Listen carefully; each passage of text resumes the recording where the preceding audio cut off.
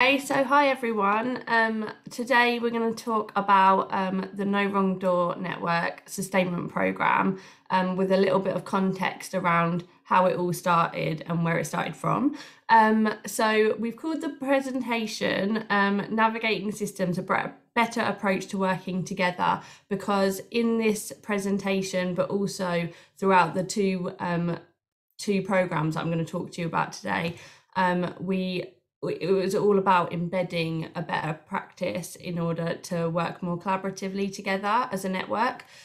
So I'm going to start now. So basically what we've got is we're going to talk a little bit about the Navigator service and its outcomes and the learning from that service. Because that's what led us into doing the No Wrong Door Network Sustainment Programme, which I'll then outline.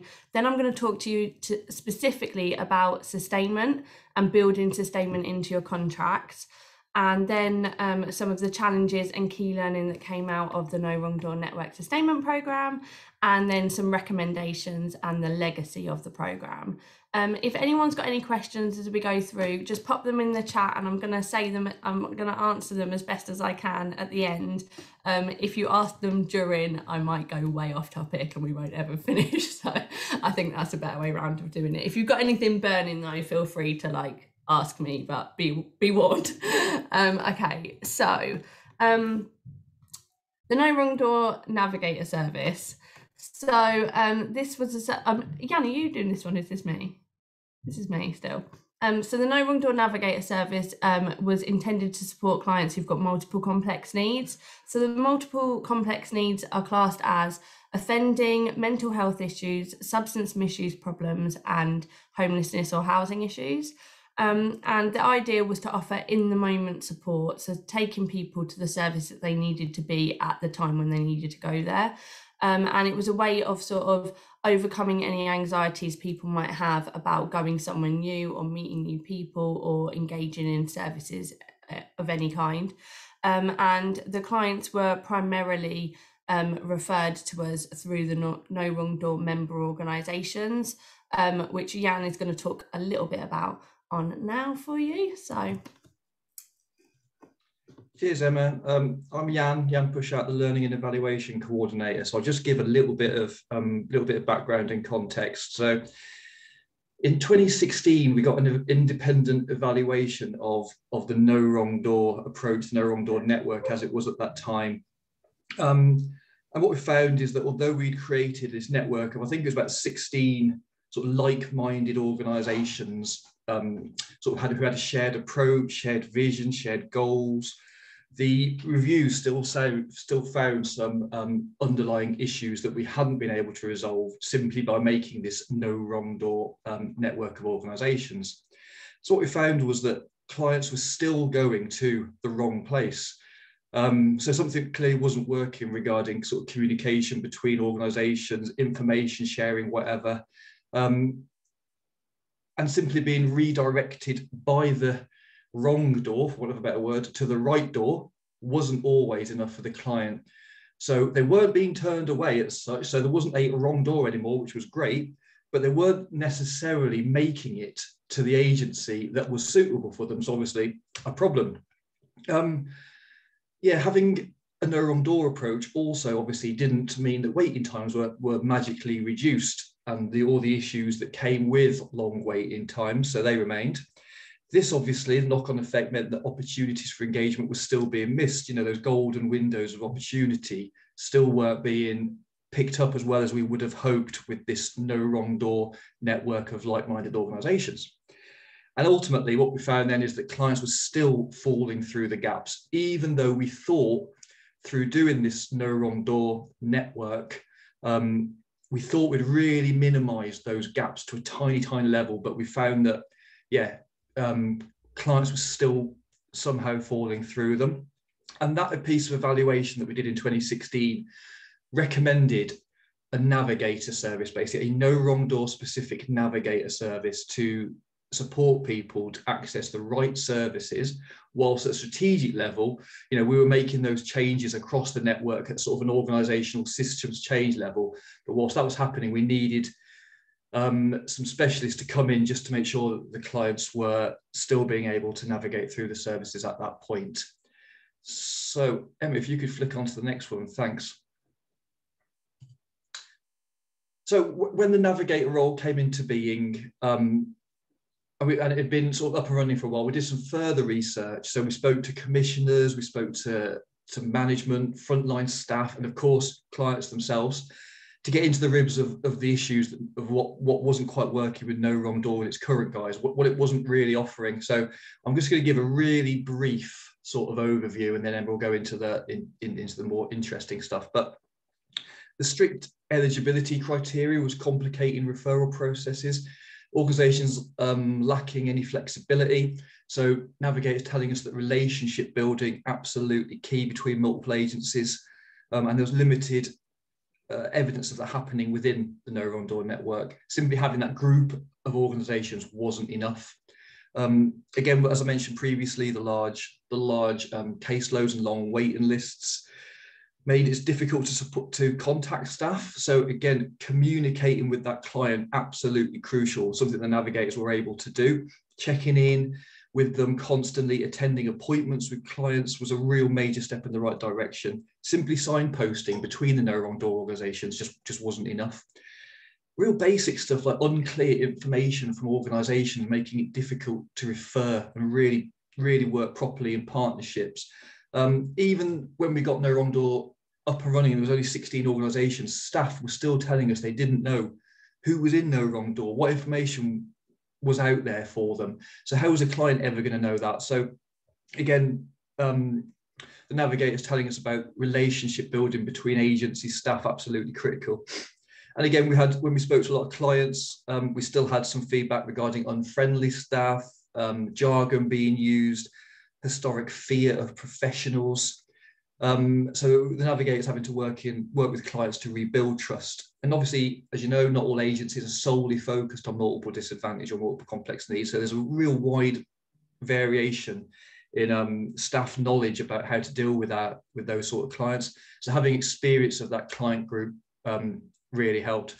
So basically, until we sort of embedded change at a sort of systemic level, the navigators really were still required to support those clients within No Wrong Door and ensure they got the best standards as possible.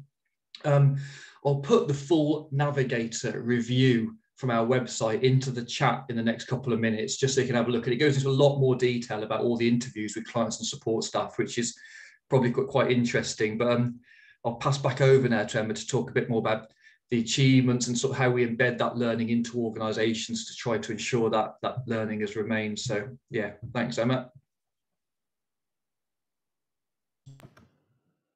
Oops. Oh, there's a slide missing. Okay. With all of that in mind, all the learning that we picked up from running the navigator service, so that ran from 2018 to 2021. And the service worked with people who had a variety of amounts of different needs. There was 62% who had 3 and 4 needs and 38% who had just 2 needs. So that gives you some sort of idea of the complexity of the clients that we were working with. And we would work to join up all the services and make sure that they took a collaborative approach to working with that client and to working with each other, really. And when we were sort of doing that work, we sort of learned a lot about how to best work with clients who've got multiple complex needs, and we enjoyed some really good outcomes with our clients. 92% of clients had a successful or positive outcome with the navigator service. So when that service was due to come to an end, obviously people were quite worried about the prospect of losing all of that learning and what would happen with all of that best practice. So we decided in collaboration with Birmingham Changing Futures and Shelter to try and embed the best practice that we'd picked up through doing the No Wrong Door Navigator service into something called the No Wrong Door Network Sustainment Programme. Okay, so the No Wrong Door Network Sustainment Programme she's mixed up these two slides. So that's what I was talking about a second ago, 92% positive outcomes. So the No Wrong Door Network Sustainment Programme is comprised of 3 members of the former Navigator service. So myself, the team leader, Emma Brown, which I should have said at the beginning of this presentation, and 2 navigators who then became involvement officers.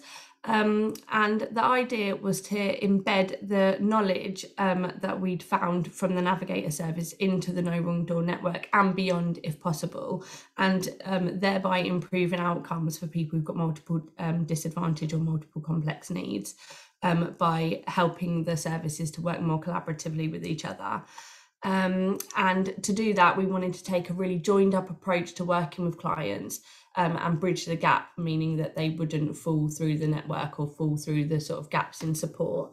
The way that we tried to do that, we had 3 key work streams that we sort of devised whilst in the Navigator service and then sort of embellished and developed whilst in sort of mobility phase of this programme. So we came up with network and sharing best practice as a really important facet of the work that we were doing. So the involvement officers were really sort of key to developing these sessions, and what they decided would be the best approach was to have let's talk sessions. So I really wanted the involvement officers to take the lead on this. They're frontline workers themselves, coming from a frontline worker background, and I wanted to know what would best engage them in being able to talk openly and freely about the challenges that they face in their roles, but also to share best practice and meet their peers and sort of problem solve around any difficult cases, obviously anonymised, with sort of a team approach from all the different departments and all the different services involved in the No Wrong Door network. So they came up with let's talk sessions, and the idea was that nobody who manages anybody was allowed to go to the sessions. It was only frontline staff. And that was with the idea in mind that we wanted people to be able to be really transparent and quite confident that it wasn't going to affect their job role if they brought up anything that was sort of questionable or challenging them in the workplace. We wanted them to speak freely and to share their ideas without fear of judgment from a senior worker or somebody in their team. And we just really wanted them to have the chance to network with one another and really build those relationships across the different services, because throughout our time as navigators, it was really key to getting people in to the right service. If you knew somebody in that service and had like a good relationship or good rapport and professional relationship with the person in the other service, you were much more likely to know exactly where to send them and to sort of speed up that referral process. So we felt that that was really key to taking that joined up approach to develop those relationships across the different services. And it wasn't being done. So it was being done in an ad hoc kind of way. You know, you'd meet someone at a workshop, or you'd meet somebody at some training, or at a MARAC meeting or something like that, and you'd build a relationship with them there. But there was no sort of forums regularly taking place that would allow that kind of interaction. So let's talk sessions run fortnightly, and they're for frontline staff only, with all of that being embedded, and all and each session takes a different topic. It can be something that's came out of evaluations that have happened previously, like a gap in knowledge that people were talking about. Or it could be something that's really sort of timely and of the moment that everybody's talking about. So a lot of people were bringing to the Let's Talk session problems that they were having with exempt accommodation. And it was quite a hot topic. So we invited someone from Shelter ASG services to talk about exempt accommodation and kind of lead and facilitate that discussion. So we left some flexibility in there for the Let's Talk sessions to be kind of reactive and timely, but also to try and fill in any gaps and just talk loosely around some sort of topic, sharing best practice, and then any tips or ideas that came out of that session was then typed up into like a mini summary and sent to all frontline workers. So it didn't matter if you'd attended the session or not, you would still get eyes on best practice tips and sort of tricks of the trade. The next sort of line of work that we focused on was upskilling support services and addressing gaps in knowledge. So these were really focused on multiple disadvantage workshops. So the idea was that instead of just having a really good in-depth knowledge on your own specialism, for example, shelter is housing, and so they've got a really good knowledge around housing, and Birmingham Mind is mental health, so they've got a great knowledge around mental health. The idea was that anybody working multiple complex needs clients should have a basic level, sort of a foundation level of knowledge around all four needs, not just the one they specialise in. So we did 4 workshops, one on each of the needs, really very basic level knowledge, really very practical things around how the different needs might impact somebody's ability to engage or maintain that engagement in whatever service you're working from, to give people an idea of how better to work with people who've got multiple disadvantage. And then also one workshop just on overarching on what it's like to work with somebody who's got multiple complex needs or multiple disadvantage. Sorry, I'm using those terms interchangeably because it's sort of not been 100% decided which terms are going to be used at the moment. With somebody who's got multiple disadvantage, you need to work with them in a slightly different way because obviously they've got lots of different services involved, lots of key players helping to support them. So it was really important that people got an understanding of why it's different to working with somebody who's just got the one need that they're getting support for. And so that's what the multiple disadvantage workshop focuses on. It's sort of an overview of working with people who've got lots of different needs. And then lastly, they were delivered to operational leads to embed in their teams. I'll come on to that more when I talk about the sustainment aspects of the programme specifically. The collaborative approach, which is the last sort of area that we really wanted to focus on in the programme, was about upskilling the network to carry out multi-agency meetings. So the idea was that what we found as navigators was that if we called a meeting with all those key players in the early stages of that person's referral, and got everyone around a table to talk about who was going to do what, and what pieces of work the service was able to do and was willing to do, and sort of all openly take accountability for different areas of the work, it led to a much more sort of streamlined journey for that client. The client had all their needs met because everybody was responsible for their own piece of work, and it stopped duplication of work, or sort of massively reduced that risk because everybody knew who was doing what. It also led to more accountability because everyone had openly agreed to what they would be doing. And it also kind of made staff feel more confident about the work that they were doing. Often as a team leader, and I'm sure many of you, if you're team leaders or service managers, will have experienced having someone come to you, you've given them a referral and they're like, oh my God, this person's really risky. They've got loads of different needs. I don't know where to start with this person. Oh, can't you give them to someone else? I've got a really high caseload at the moment. And the whole idea with the network is that you're only doing your bread and butter job. So if you are a DV worker, you should only be focusing on the DV aspects of that client's case. If you're a substance misuse worker, you should only be concerning yourself with getting them into recovery or into a program or whatever it is that they've asked for. And if you are confident that those other pieces of work are being done by the right person, then it kind of relieves that worker of the stress and burden of carrying all that risk alone. So the multi-agency meetings were really important, not just for the clients to ensure that they were getting a fully wraparound and collaborative sort of approach to the work that they were undertaking with the different services, but also really important for our staff, frontline staff, to feel well supported and to take that kind of team approach and be able to rely on people from other services to do good work with their client. Okay, so the sustainment aspects of the program in particular. So let's talk sessions.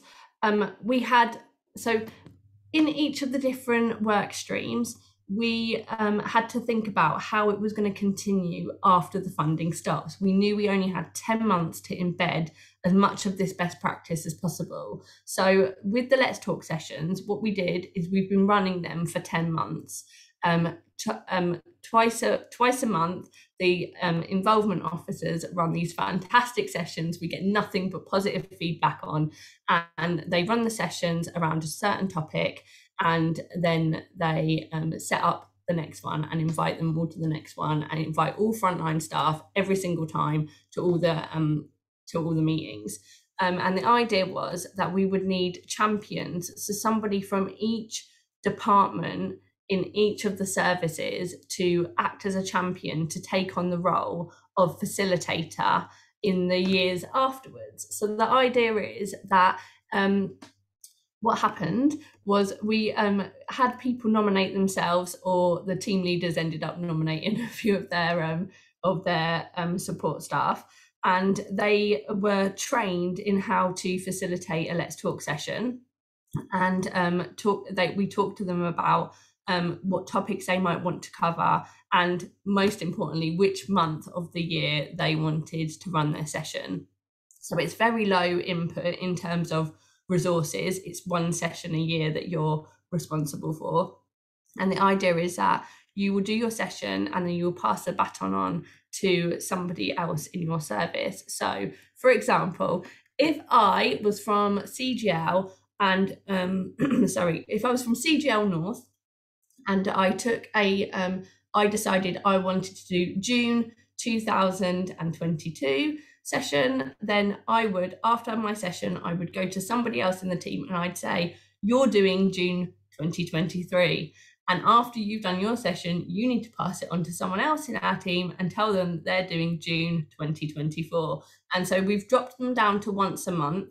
And tried to keep it really simple. It's the first Tuesday of every month. So whatever that date falls on, that's when your session will be. So I hope that makes sense. And I've explained how we're trying to make it like a rolling program so that those sessions aren't ever lost. If I haven't, pop it in the chat and I'll answer any questions about it. Okay, so that's how we're trying to sustain and keep those Let's Talk sessions going year on year to infinity and beyond.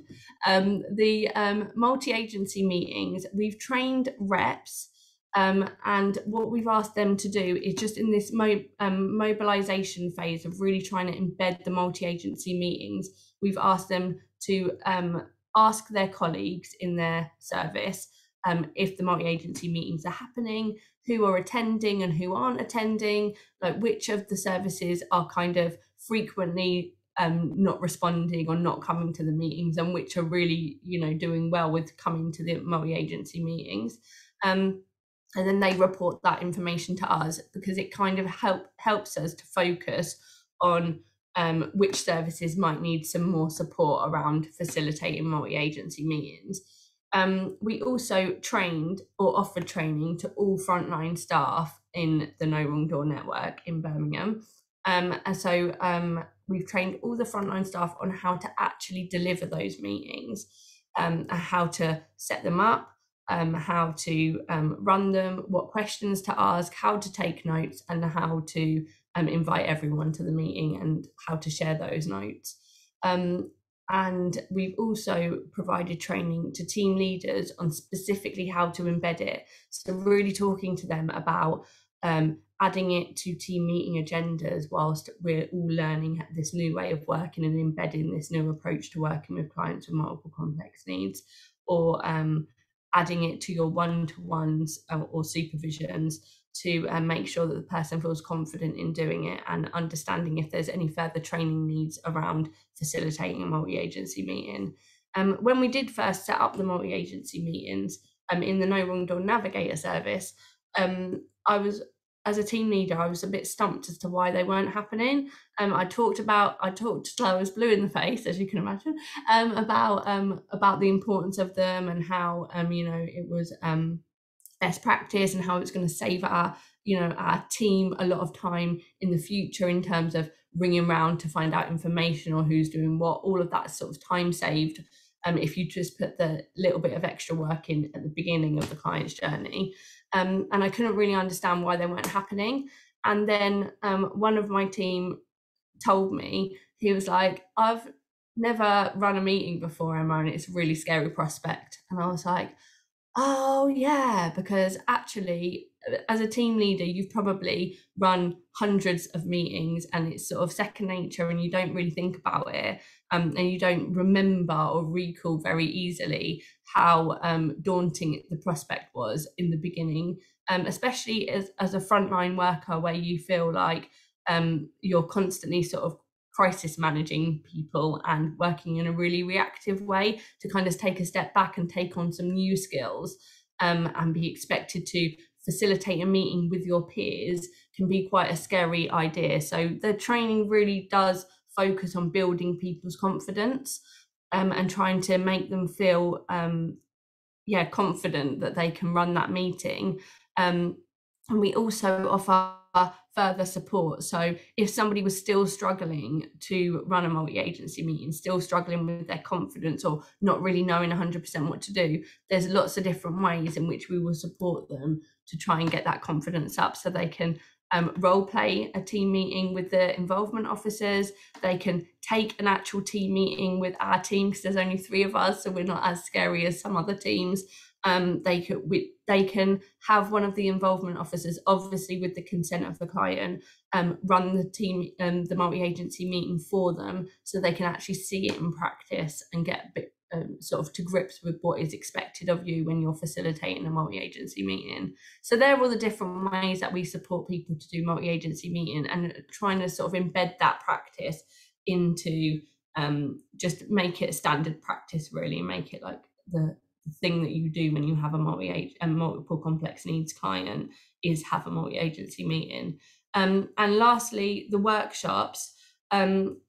Originally, we were going to provide the workshops to frontline staff. That makes sense. That's what we would normally do. But when we sat back and sort of reflected on it and thought about, is that embedding practice or is that upskilling the frontline as they are right now?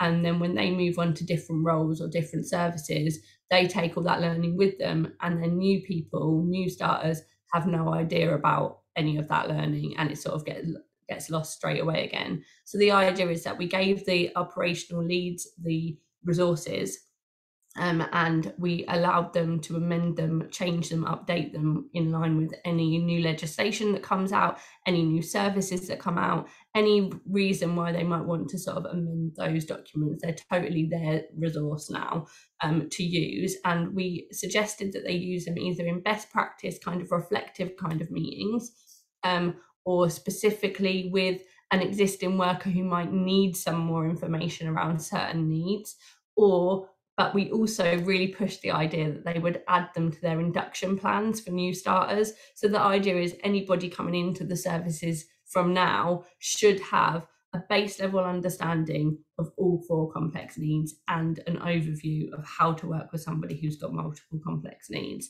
So that's really the sort of angles that we took when we were thinking about sustainment. And it was a really hard job to move your brain from mobilizing a contract as you normally would, and it's like go, let's get this done, let's get as many referrals in as possible, let everybody know about what we're doing, blah blah blah, all of those kinds of normal things to do, to really thinking about, okay, so we know the funding is ending in May, what can we do to make sure that these aren't just a flash in the pan idea that everyone goes, yeah, brilliant, great for 10 months and then just goes, oh, where did that go?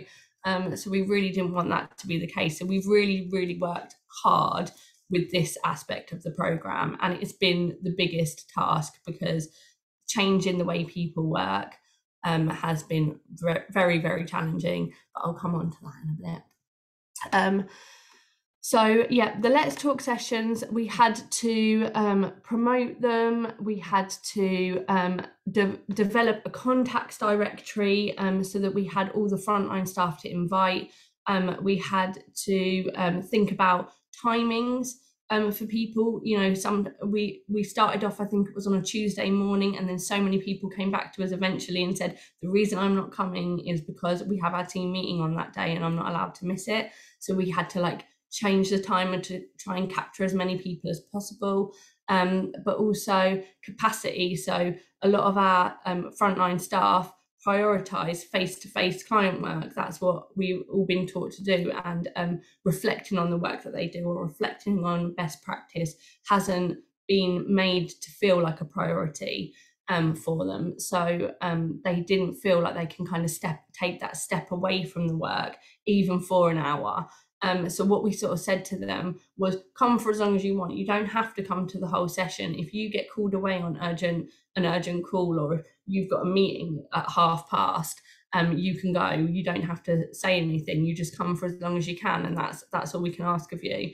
Gaining buy-in from team leaders, please release your staff to come to these Let's Talk sessions, and this is why they're so important, was a bit of a challenge. And then sort of sharing things amongst your peers when there's this sort of underlying what can only be described as competition between services. So a bit of defensiveness around oh, you got a contract that we wanted, or we're vying for the same contracts. I'm not sure my team leader would be, or my service manager would be so happy with me sharing this with everybody. That those kinds of things sort of being a barrier within the actual sessions themselves, or fear of coming across badly to other professionals and not being willing to share gaps in your knowledge, or to reveal failings in yourself, or talk about aspects of your work that are maybe below par that you need some help with, and kind of asking for that help. And confidentiality obviously was a big one. Who's going to know about these sessions? Who's going to hear about them?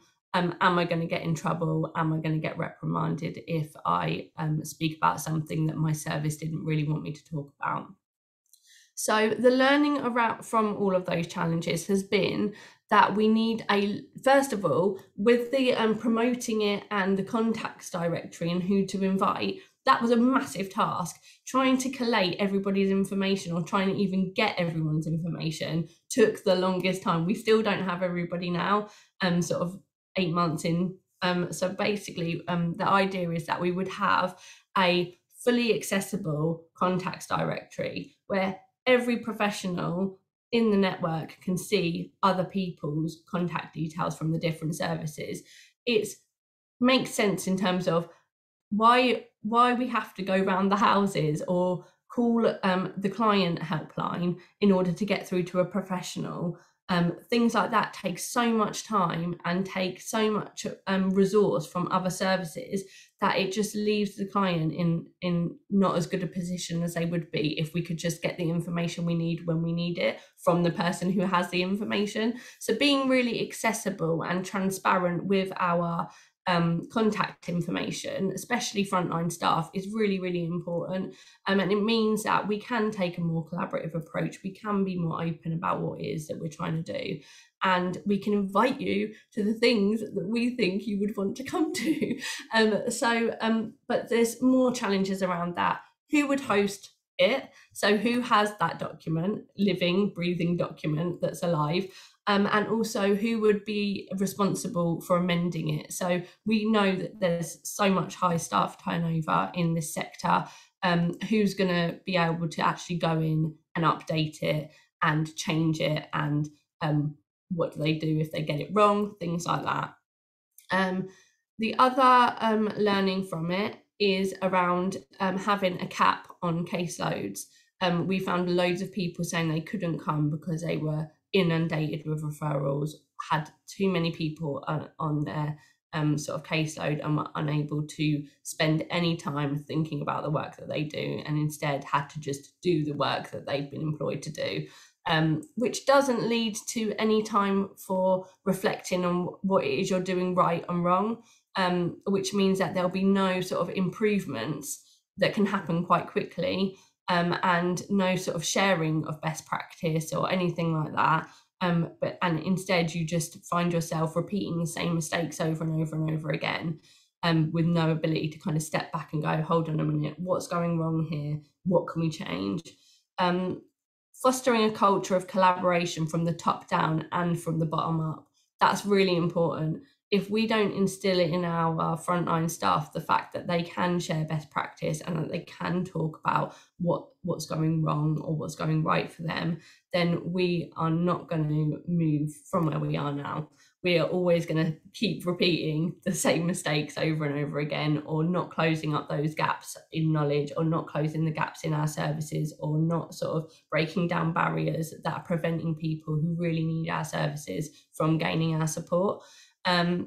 So really trying to foster that culture from the top down, but also from the bottom up as well. Just making sure that in Let's Talk sessions, people feel really confident that, I can tell you what's, something that we need help with in our service. And it doesn't mean that we don't know what we're doing. And it doesn't mean that we should be stripped of all of our current work. It just means that actually having your input on this problem would be really helpful.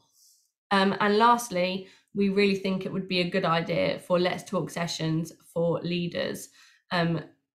Just as frontline staff didn't really have a forum before to talk about best practice or reflect on the work they do, leaders have no time to do that either. We're not encouraged to meet just to reflect on what it is that we're doing or how we could change the system.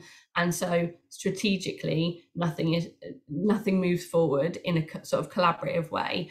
And also there's not that many chances to kind of foster relationships between the different leaders from different services. So the idea might be to have a Let's Talk session specifically for leaders happening so that they can reflect on their practice too. With the workshops, the challenges that we had, obviously attendance. Team leaders are really busy. They didn't necessarily find the time in their diaries to come to the workshops. Having sort of buy-in and capacity, like we spoke about before, it's just the same for the team leaders, feeling quite reactive rather than being able to take that step back. And then ensuring the knowledge is embedded, that's been really difficult. Yes, I can give them the workshops, but I don't know if they're being disseminated to their frontline staff. I can't be confident that that's happening unless they tell me. I've had a few people tell me that they are embedding them and that they are using them in that way, and that they intend to use them at induction. So that's really great, but not everybody has sort of explained if they're going to use them or how they're going to use them. Staff turnover, obviously that's a really big problem, but so we're not sure if the workshops are getting given to the new starters, and therefore the workshops eventually will be lost if they're only given to existing staff right now and then never brought up again. And then the content. So it was really hard to know what level to pitch the content at, and also what to include. We are, I kind of consider my team as specialists in multiple complex needs, because we worked with so many multiple complex needs clients over the years, and we bring all of that experience with us. But when it comes to homelessness and housing, substance misuse, the particular different strands of multiple complex needs, it would have been really helpful to have had people who specialise in those areas collaborating with us on those workshops. So thinking about maybe having somebody from CGL collaborating with us to do the substance misuse one, or someone from Mind doing the mental health one with us. And the reason I say with us is because I really felt like it was important to make sure that there was sort of laymen involved in what was going on as well, because we needed to know what the bare minimum of information was. We didn't want all this high level technical sort of jargon coming into the workshop. We wanted it to be very practical and useful to the frontline staff. So that was some of the learning, and the other parts of the learning were expectation of commissioners and each other. So is this what is expected? Are we expected to learn all of this information? And if not, are we going to really spend time learning this information? Probably not. Changing the culture again, and the idea about taking a step back and learning and reflecting on our practice isn't really encouraged.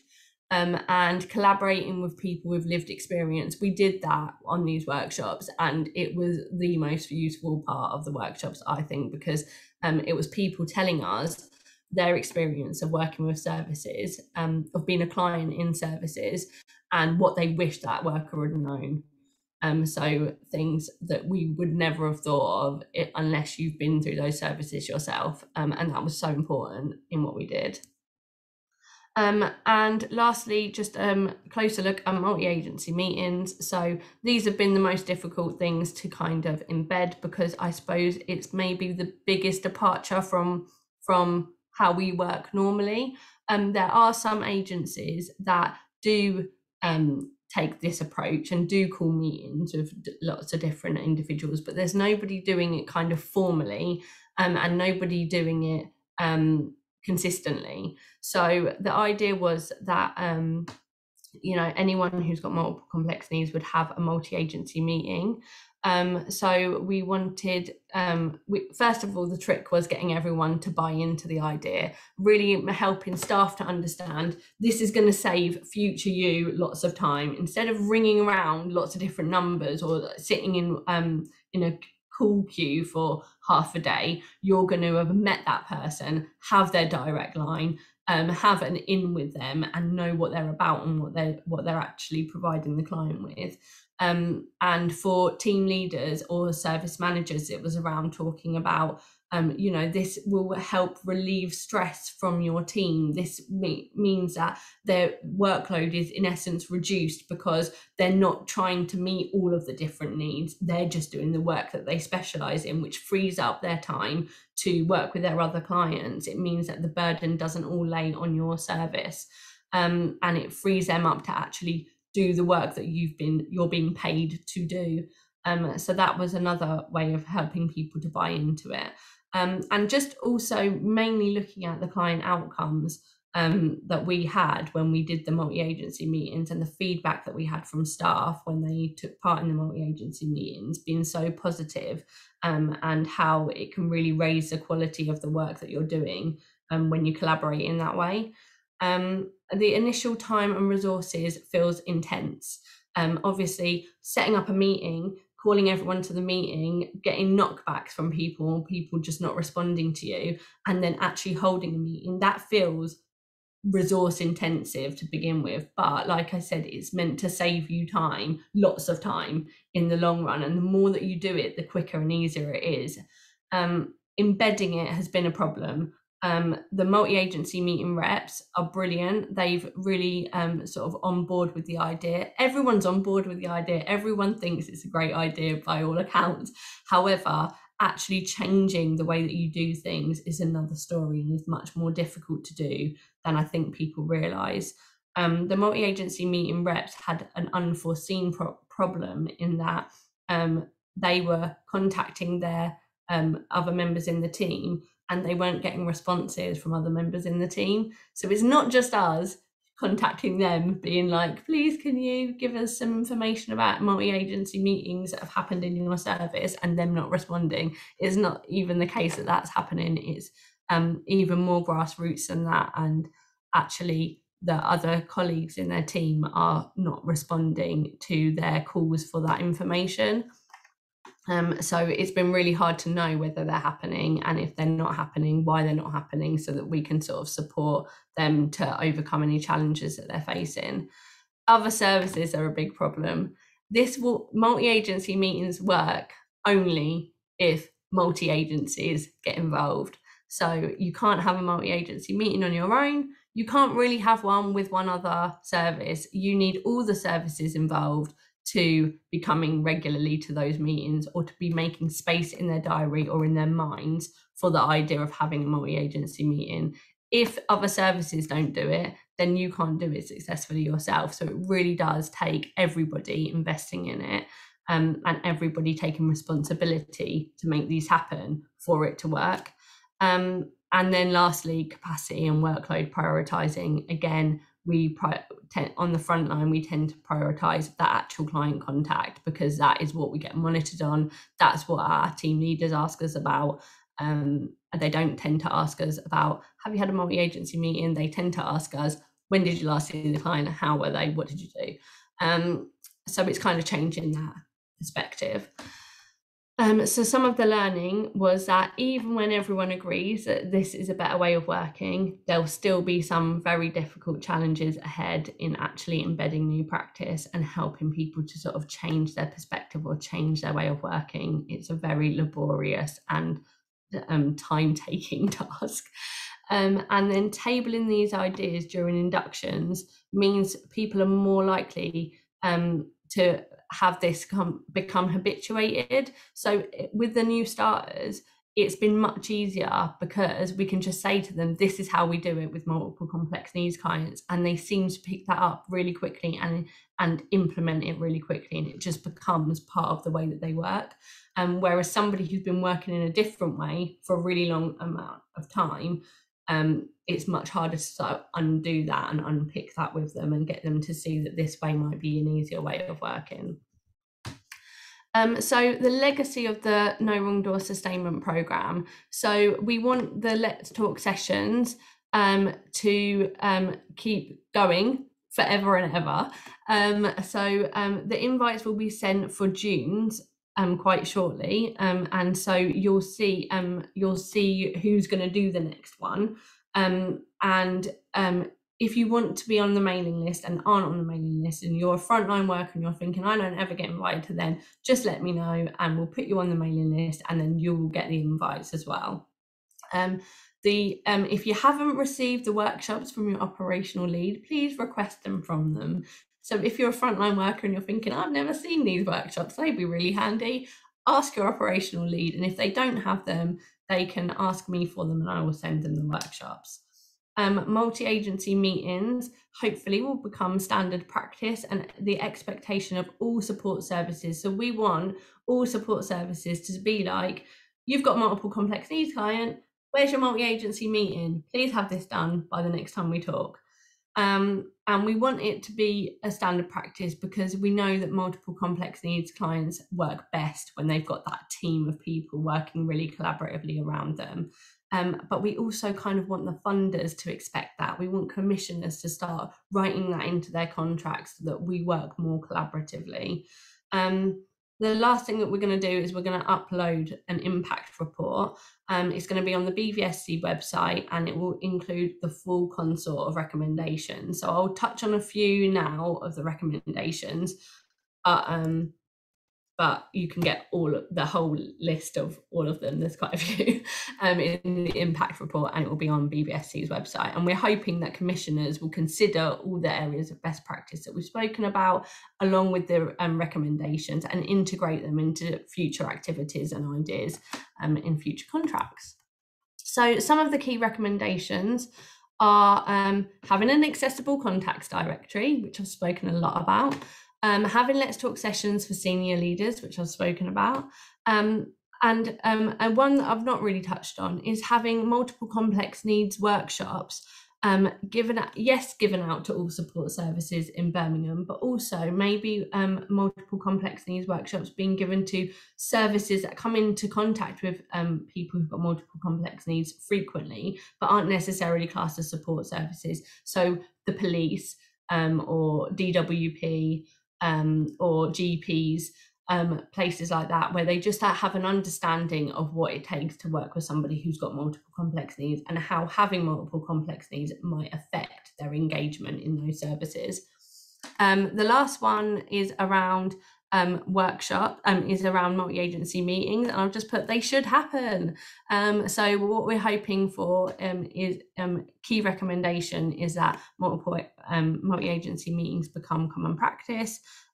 We need them to be added to team meeting agendas, one-to-one templates and case reviews, and be the expectation that your service sets for your frontline staff. And then we need a periodic review of multi-agency meetings. Are they happening? If not, why not? And then some general recommendations, this is the last slide, is some frontline staff representation at systems change meeting opportunities.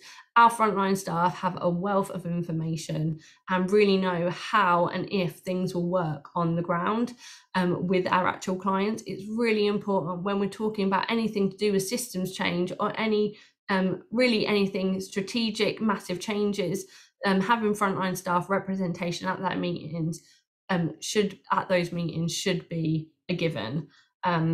Why are we not tapping into that wealth of knowledge? Why are we not tapping into those expertise? And why are we not thinking about the really practical implications of implementing some of these ideas that we come up with at a more senior level?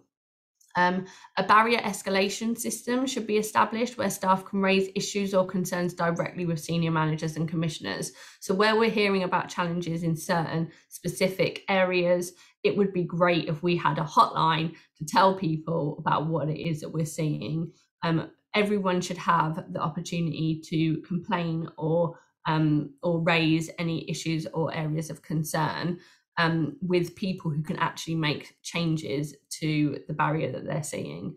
And lastly, sustainability should be built into contracts. So rather than us thinking about doing the work for the amount of time that we have the contract and not really thinking beyond that, it would be really helpful, I think, for all the other staff in different services to know that these initiatives are being started, but they're not necessarily going to end, and here is the plan for making sure that they don't end, because historically we've seen really good ideas coming through that everybody agrees with are great ideas and that they want to do them, and then the service ends or the program ends, those ideas go away again, and everyone is left feeling quite disheartened or sort of disillusioned about investing in other new activities going forwards. So building that sustainability in right from sort of mobilisation phase would be a really good idea, we think. So that's the end of the presentation. I have no idea what time it is. I just know I've spoken for a really long time. And so that's who you contact if you've got any questions. Are there any questions in the chat? And Jan, what time is it? 3 minutes to, Emma. That's absolutely perfect timing. No questions in the chat as yet. So we'll see if anybody's open to any questions now, I guess.